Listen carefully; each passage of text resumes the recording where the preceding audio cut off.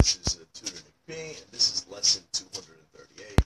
The title of today's lesson is When Not to Use Articles and, or the with breakfast, lunch, or dinner. Yeah, so sometimes you could use it, sometimes you can't. All right, so let's take a look at the note here. When breakfast, lunch, dinner, etc.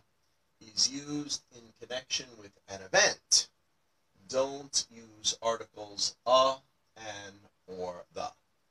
Or pronouns my, your, he, she, it, etc. Okay? Only use articles or pronouns when it refers to a meal. So a meal, not an event. All right, so let's look at the first example where a student might use it in a wrong way.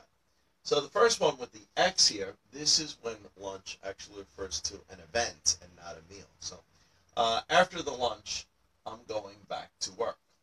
No, here you should say after lunch, I'm going back to work. So here you would not use a the. So the one with the check, this is correct. So just after lunch, I'm going back to work. Okay, good. Let's look at a second example here.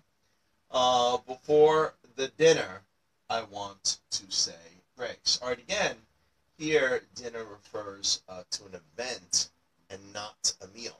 So you should be, the correct way to say it is before dinner, I want to say grace. All right, grace, of course, that's when people like to say a prayer before a meal. That's what to say grace is. You say, like thank you God for this meal, something like that. So, all right, let's continue with the note.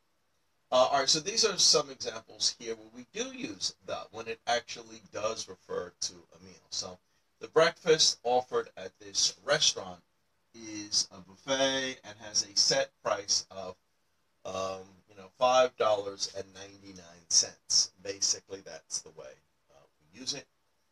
All right, here's the second one where again, it really is a meal here. So you can use the pronouns as well. My breakfast is getting cold. I have not had a chance to eat it yet. So it's getting cold. So clearly it refers to a meal in this situation. All right, and the last example we have, your breakfast. So definitely, again, refers to a meal, not an event. Your breakfast looks better than mine. What did you order? All right, good. So I hope it's clear. I hope you got it. I hope it was informative. Thank you for your time. Bye-bye.